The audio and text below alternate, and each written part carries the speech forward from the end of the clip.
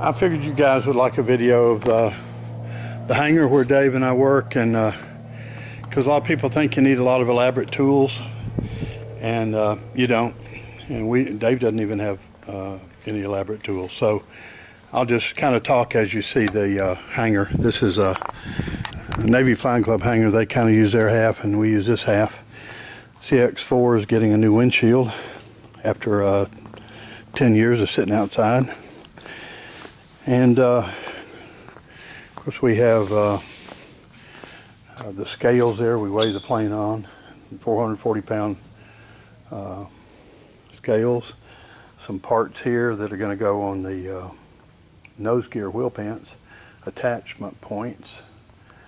And Dave's got his little welding area outfit and a workbench. This is the primary workbench with an angle on the side there, about 8 feet long, and really sturdy, but well used. As you can see, it's got holes drilled all in it and paint all in it and everything. Somebody was asking about how many clecos. This is about how many you need right here. We're pretty much all in there, and that's how many you need. We never ran out, but we did come close. You need that many of each size. 3 32nds and 1/8, and then whatever, maybe a few of the bigger ones like these, longer or bigger, but we hardly ever used any of those. If you had 2 or 3 of those, that'd be enough. A major, this is the tool chest here with different tools in it. Nothing unusual there, and you can see a lot of work in progress here. Some plans laid out. Dave's making nose wheel, front nose wheel struts right now. There's a heater. We use that in the winter. One table over there. We have several tables we set up and put away as need be. Here's the canopy mold where he vacuum forms the canopies, and some nose struts he's working. I think these are for the Leonard brothers. He makes those out of square material and ends up with a really nice thing. So he's getting a nose strut now, getting ready to mount it, fit it, and so forth. Over here we have what other few tools we have, a cut-off saw. Don't use it a lot, but we do use it some.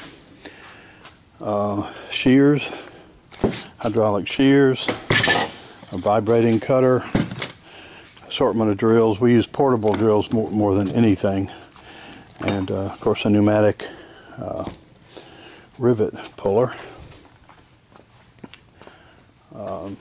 We also use the this saw a lot for various things. It's used quite a bit. And we have a sandblast box. Hardly ever use it at all. I've never used it. And a nice big drill press. It's used pretty regularly. Pretty regular basis. The sandblaster belongs to the Navy. Yeah, the sandblaster belongs to the Navy Flying Club, and like I say, I've never even used it. So, and a lot of this stuff back here belongs to the Navy Flying Club. There's the old rudder and so forth off the original one off the CX5 down there, and we have a shop vac, and then over here we have a bench grinder and sander, and that's it. I mean, there's not a lot of tools in here, as you can see, just basic tools. And this is where the CX4 was built, the CX5 was built, and you can see all the shavings on the floor where Dave's been whittling away on those nose gear. So that's the way it is. Pretty simple. A little parts bin over here for screws and stuff. Various screws. Our little metal stash here for small parts to reuse some of the metal, and you know, a little area over here with a heat gun and a vibrating sander and sandpaper and various and sundry things. A little paint area here. and that's it. That's it. We're right here on the airport. Runway's right out there. And so when the door's up, we see planes coming and going all the time. You get really used to them after a while. And that's it. There's the master back there himself, as usual, working instead of talking. And I thought you guys might like to know. You can see how big this area is. It's not a real huge area. And of course, most of the stuff in here is not ours and we don't use it. So we don't need anywhere near the area we have, especially if we took the wings off the aircraft. We wouldn't need much area at all. But there you have it, guys.